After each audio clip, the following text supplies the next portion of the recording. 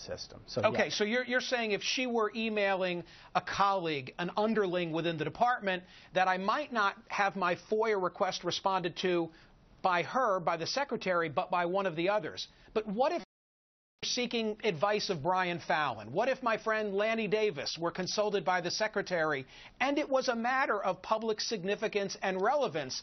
I wouldn't be able to get that information, and therein lies the problem with the way in which she went about it, no?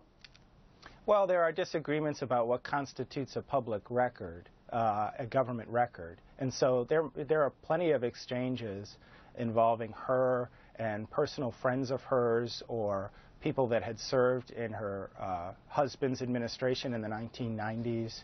And a lot of it was personal interactions and exchanges and not something that would be treated as a government record.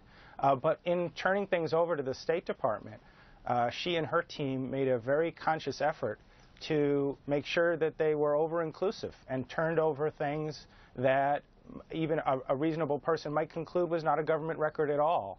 And they turned it over anyway, and as a result, some 1,200 emails that she turned over have been actually returned back to her because the State Department decided that it didn't constitute a government record. Right, but the problem is that she had sole power and authority to make that determination, and that's not, you know from your experience in the Justice Department, that's not the way this should work. There should be a FOIA technician, someone whose job it is to review that information, and because she went the private email server route, it empowered her to be the sole arbiter of what the public would see. I don't know that the public understands that, but that's what this issue is all about.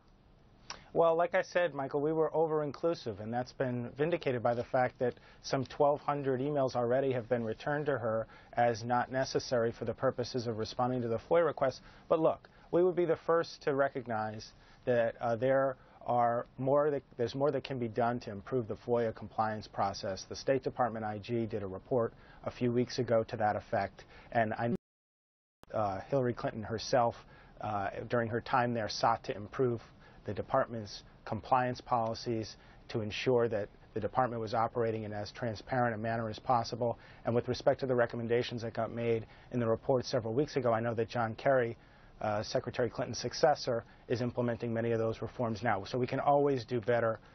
It's a constantly evolving process to try to improve FOIA compliance. I want to switch